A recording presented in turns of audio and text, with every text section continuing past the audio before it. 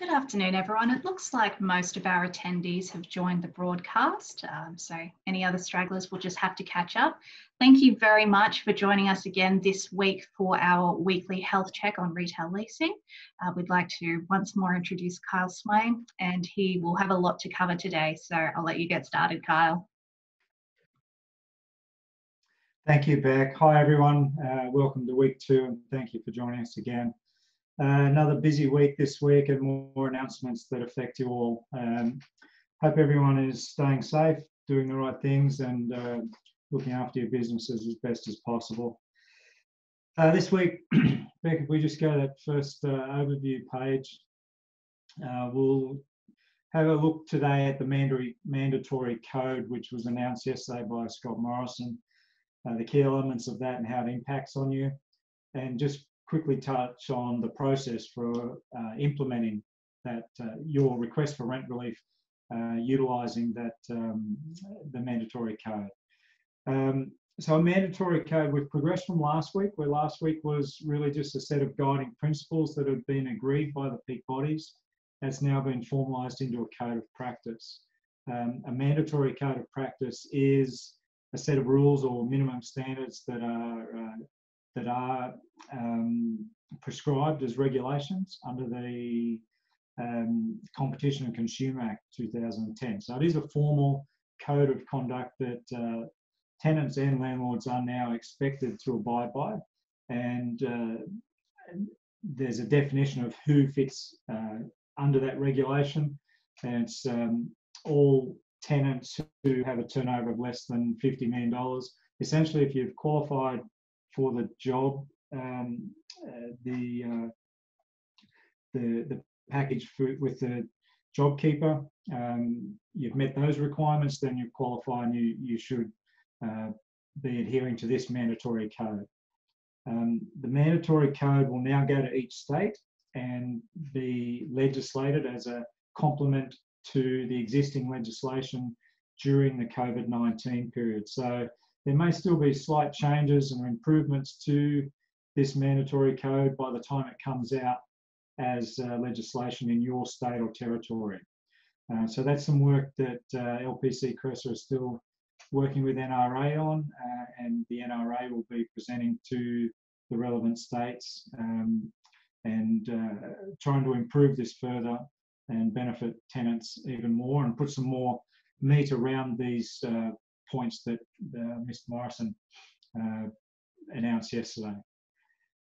So the key elements are now, under this code of practice, that if you turn over less than $50 million in your retail business and you're eligible under this code, that it's agreed between landlords and tenants that when you show how much you've been impacted by COVID-19, your business impact, then the landlord will provide in equal portion rent relief. And the rent relief, and the key element of this, is that at least 50% of the relief provided to you has to be waived. That means you do not pay it back.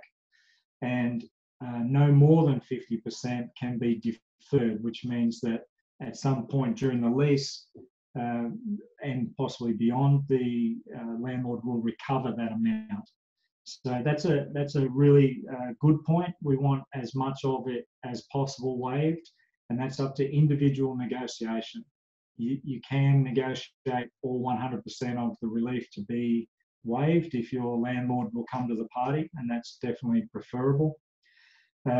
With the deferred amount, it can't be sought to be repaid to the landlord until after COVID-19, when the government says that's now over, and actually a reasonable period of after that where you're returning back to normal business as well.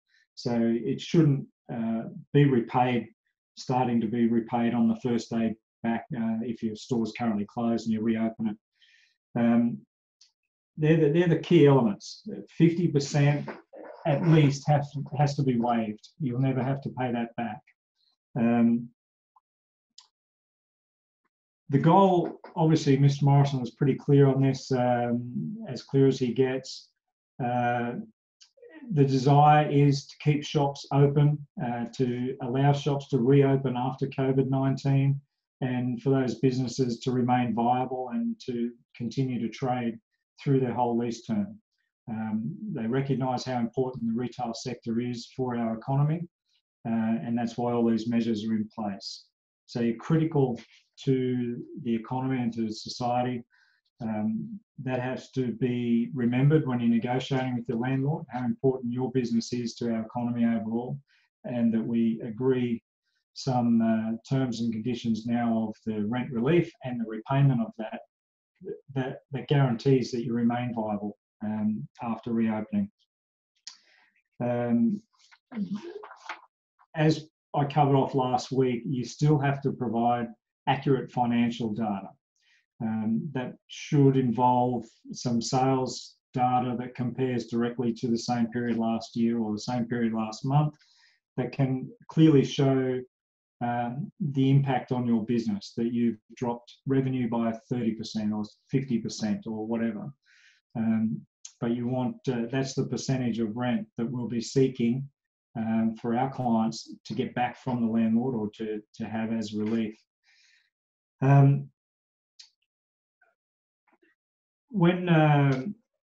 When we're acting on our clients' behalf, what we're already doing, and this code has just solidified that, is that we're looking to achieve the best option possible for our client, obviously. And some things that we're looking at is the deferred amount and the amortization of that, meaning the period that you pay that back. If there's 3 years left on a lease, then it suits some of our clients to have us negotiate that amount to be amortized and paid back over 12 months at the end of the lease, so back end heavy, when we expect the economy to have bounced back a little better and for the business to be in a better position to repay their full rent plus some extra. That's one consideration. This reasonable subsequent recovery period after the COVID-19 period, if there's a period where we expect pretty much to be opening in recession type conditions. Many shops may not reopen. There'll be a lot of vacancy. People may not be shopping the way that they did before this happened. There's a lot of suggested changes that will occur as a result of this period, and the new normal will not be like it was before COVID-19. So many retailers and our clients are forecasting for sales significantly lower than pre-COVID-19. So there's a period after this COVID-19 period, when the government says that's over, that it will take a period to recover back to somewhere near that pre-COVID-19 period. There should be some negotiation around your rent and what happens to it during that time. We're advising our clients, and we're going to landlords with discussions around turnover rent during that period, which is fair for both parties, and the landlord has the potential to share in the upside, but also it removes the risk from the tenant to if sales are depressed during that period for a prolonged period of time. There's some important things to remember. There's plenty still to work out on this as it goes to states for legislation. These agreements will have to be documented and probably put into a amendment to the lease. That's obviously a legal document. We need to work out who's responsible for those legal costs. We need to work out things like, how is it documented? If your lease does expire in 6 months' time, and you may have heard this on Scott Morrison's announcement, then the amount of deferred rent may be paid back after the lease term. How do we document that, and how do we hold you accountable for that after the period? Very important to note, you should negotiate something that you feel pretty confident that you can uphold. You can meet those requirements, because if you default on your lease after this, your protections under this code may be cancelled. What exactly that means and whether you may be liable to repay the waived amount, we're still actually trying to determine. So we're certainly negotiating for our clients on the side of extreme caution to cover any eventuation, and that's how we're going about it. That's a very, very quick overview of the code as it's come out just yesterday afternoon. I wanted to do that quite quickly because everybody has probably seen that announcement and read some reports of that. I wanted to get to some questions, if we could do that, Beck. Certainly. So we have a question from John. What are our rights to get rental relief if we are larger than the $50 million threshold? Yeah, good one. One of our key clients sits in that category as well, with a portfolio of 80 stores, John. So we're very much in that category as well. The code doesn't apply. Interestingly, I was speaking to a very well-respected person in the industry this morning, and he thought that presented even better opportunities because you're not limited by the code.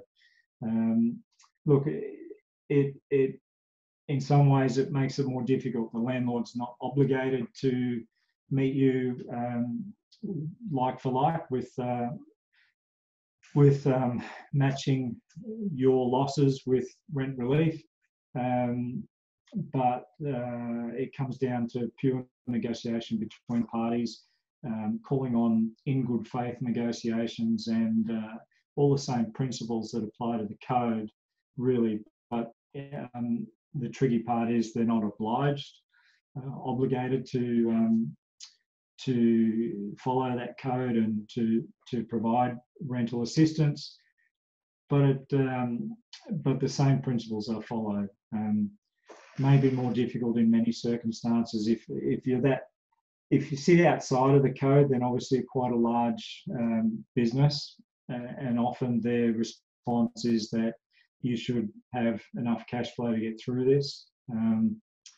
It's a little more challenging, but we're certainly getting some results so far with our larger portfolio clients, and hopefully you can achieve that as well, John. And you can always request to, by mutual agreement, to follow the code, even though technically you sit outside of that. That might be a good starting point. Thanks, Kyle. We've also got Lulu, who asks, for retail stores in shopping centres, the rent is only a portion of the monthly amount payable. Does rent in terms of the government rent relief include all other items such as marketing levies, or can these landlords apply the rent relief to the rent portion of the payable only? There's components in there that talk about other payments. It's not completely clear. There is a component in there that says that any benefit that the landlord receives should be passed on in equal measure to the tenant, and that's referring to things like outgoings. So they're currently working with the government on things like land tax and their mortgage interest and stuff like that through the banks. The code does say that any benefit they receive should be passed on in equal measure to the tenant. That's the mechanism for the tenant to receive relief on outgoings and charges like that. During closure, there's also a component in there, forgive me, I can't remember the exact wording, but there is a component in there where we would certainly be seeking on behalf of our clients that other costs like marketing levies in shopping centres are waived during the period. And it does allow the landlords not to provide those services during that period if they're not charging you for it. So they may stop marketing altogether during the period and obviously then not charge you for it. They may cut cleaning contracts or something like that if all the shops are closed. So it is kind of covered, but the principles I've spoken about and the rent relief relates purely to base rent. Okay, does this apply to monthly body corporate fees or just rent, from Katrina? Yeah, I think I just covered that off. Purely base rent fees, but again, I just go back to everything is up for negotiation. So the code may well be considered a minimum. Some landlords may well enter into negotiations around other costs that you have and provide relief for that.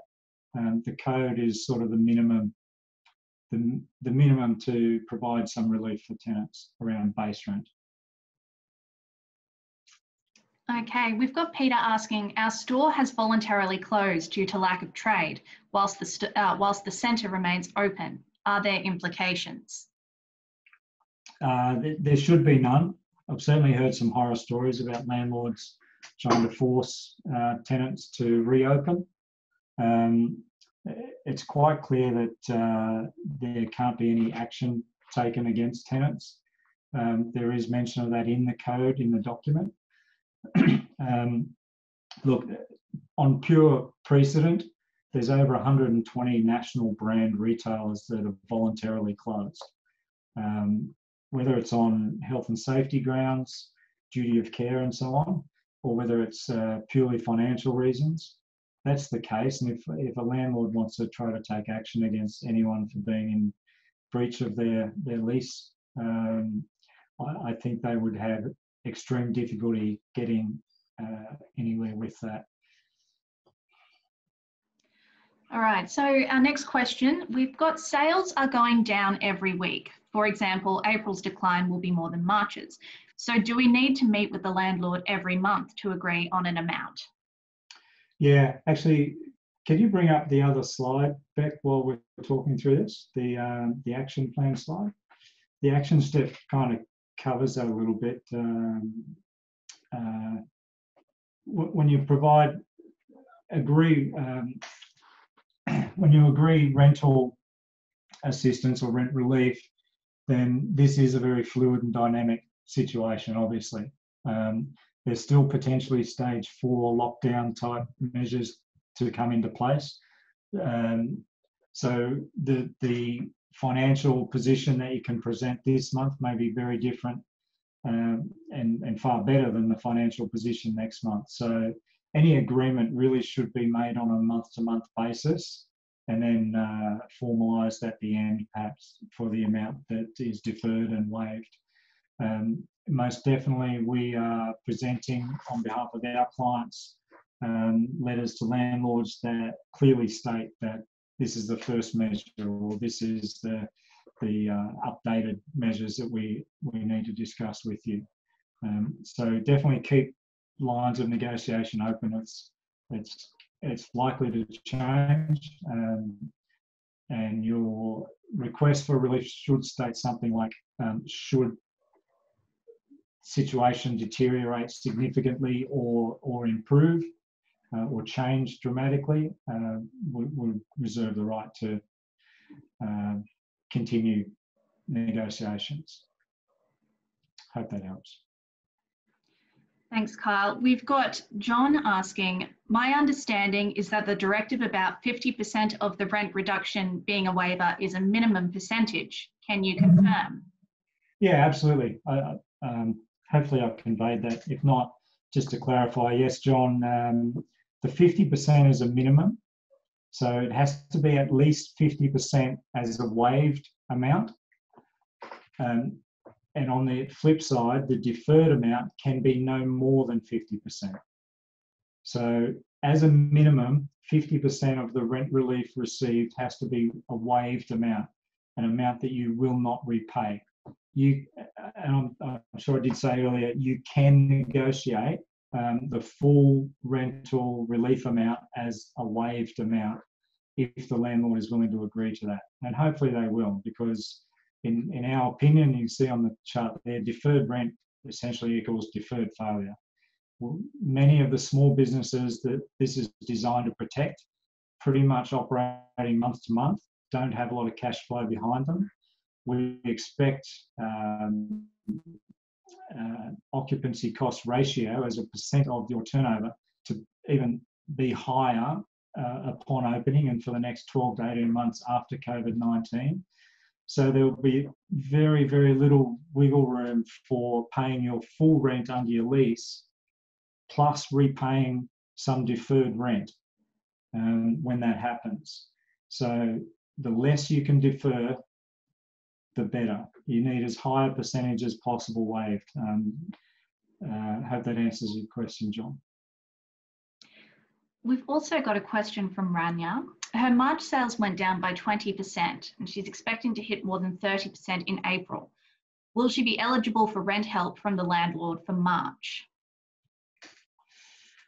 Well, part of the criteria is that the impact has to be 30%. So even though your raw sales are showing a 20% decline, the wording of the code actually implies something a little different. It implies the total impact on your business, and it addresses some other points. So we're certainly looking at that in relation to some of our clients who are on the border, and exploring other impacts on that to show an overall impact of more than 30% decline in the business. It doesn't necessarily have to relate to top line sales. It may relate to net profit. It may relate to something a bit further down the P&L. So I would encourage tenants to be a little more creative than just looking at sales last month versus sales this month. It says accurate financial data. It doesn't say it has to be based purely on sales or turnover. Thanks, Carl. And just going back to the previous question about the 50% of the rent reduction, we have an attendee asking, is the 50% rent relief on total rent for any decline in sales, or 50% rent relief on, say, 50% decline in sales? Oh, sorry. Can you just rephrase that, Beck? So the question asker says, the rent relief on the total rent for any decline is that a 50% of rent relief on total rent for any decline in sales, or is the 50% in rent relief on, say, if you have a 50% decline in sales? So total compared to 50%. The 50% refers to the rent relief provided. So if you're paying $100,000 and they provide $50,000 in rent relief, at least $25,000 of that has to be provided in waived fees. You will not be required to repay $25,000 of that. Is that clear? If we need more clarification, I encourage the question asker to please let us know. Jody asks, we have been granted an abatement for April and we have written notice of the reduction. We haven't been issued with an updated invoice reflecting the reduction. Can this be pursued later? I think a lot of things will be pursued later. As I said, there's a lot of I's to be dotted and T's to be crossed around all of this. So if you've received the abatement or advice that the abatement will be provided, then I would be paying the amount agreed and be seeking clarification of that formally, so that you can be sure that it's an abatement and it won't be listed on a future rent invoice or statement as an arrears amount, and that will be the key item. Okay. We have also got a question. If the landlord is unwilling to provide rental relief, what would you recommend as an alternative rental structure we can propose to the landlord to make it a shared responsibility? At Lpc Cresa, we're very strong on the moment at turnover rent as being the fairest and the safest rental mechanism, particularly coming out of COVID-19, where the outlook is really quite poor. A lot of uncertainty around what retail and trade will be like coming out of it and for the 12 to 18 months after. So we're certainly approaching that already with any new leases. We're pushing towards rent based on turnover only. and getting temporary agreements in place for the 12 months or 2 years following post-COVID-19 reverted to a turnover rent rather than the current lease base rent obligations. All right, so Kyle, we have gone about 10 minutes over time. Do we have just a couple more minutes of your time to answer a few more questions? I've got time as long as my 5 and 9-year-old don't come barging in, a la BBC news reporter guy. That would be fun. Yeah, I can take a couple more questions because this is kind of important stuff for people. Absolutely. So Kelly has asked, is there a time frame for the states to legislate the mandatory code? I don't know that there's an exact time frame set. I know it's urgent because it only applies to COVID-19, so everything they're doing is urgent. I was working with Dominique Lamb, the CEO of the NRA this morning, and I know she had meetings at midday. So I would expect to see this code of conduct go out to states for their state parliaments and legislative bodies to action by tonight, tomorrow, certainly over the course of this week, Easter and next week. So it will become legislation in each state and territory very quickly, probably a lot quicker than that normally happens.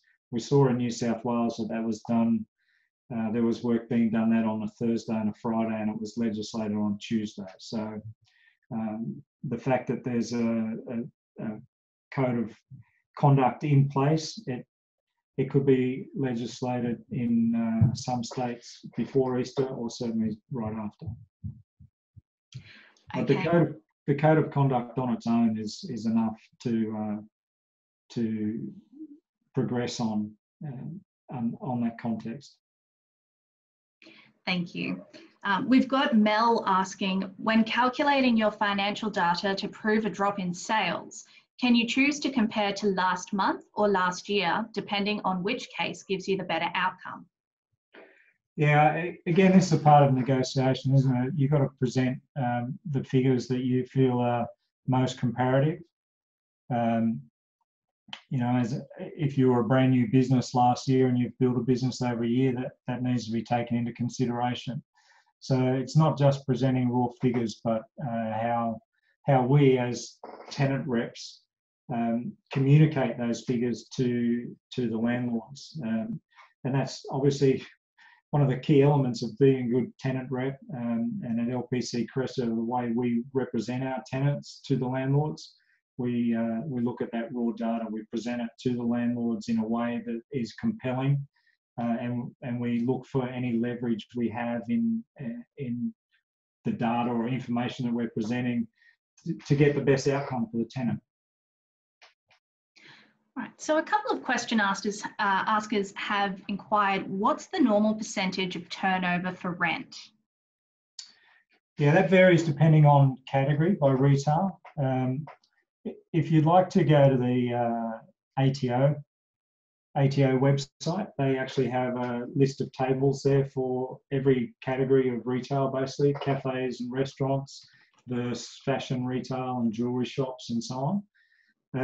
Their figures are very low, so they might recommend occupancy cost ratio in a cafe at 4 to 7%. There's very, very few cafes actually operating at 7% turnover rent. In fact, as a guide, the portfolio of food and beverage retailers across Sydney in Westfield shopping centres in 2019 were operating at 20.9% occupancy cost ratios. That's extremely high, and I would consider above 18% would have a business in financial distress. So if we're entering into a new lease, we would certainly want the retailer to be entering into a lease based on forecast sales for the rent to, or the occupancy cost, to make up no more than 10 to 12% maximum, preferably 6 to 8% for a very good business. Okay, great. And we'll go our final question. We have an attendee asking, are we pushing for turnover rent to be mainstream lease agreement going forward? I think in many cases it would be very good. It hasn't been afforded to very many retail tenants in the past. Some of the big international players do leases on turnover only, but they're turning over 56, 60, 80 million dollars. So they have the opportunity to negotiate that.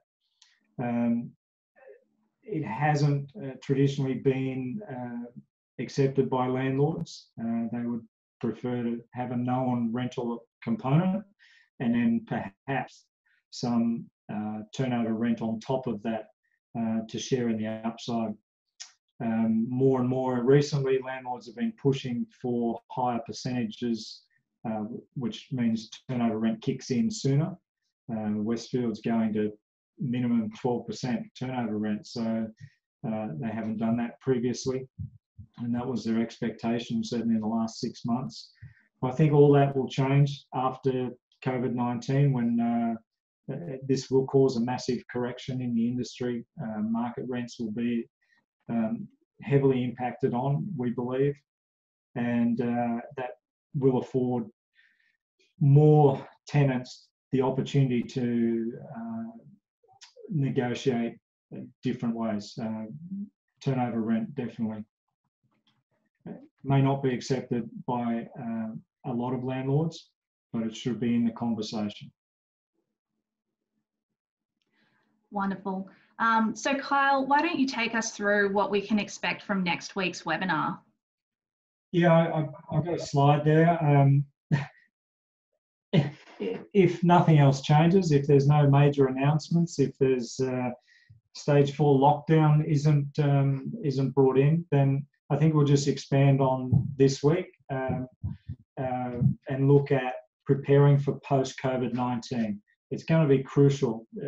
If you get relief from your rent over the next 3 months or so, you've still got to get through the 12 to 18 months after that. And I've touched on Lpc Cresa's view on where the market will be and the conditions and the opportunities to renegotiate leases.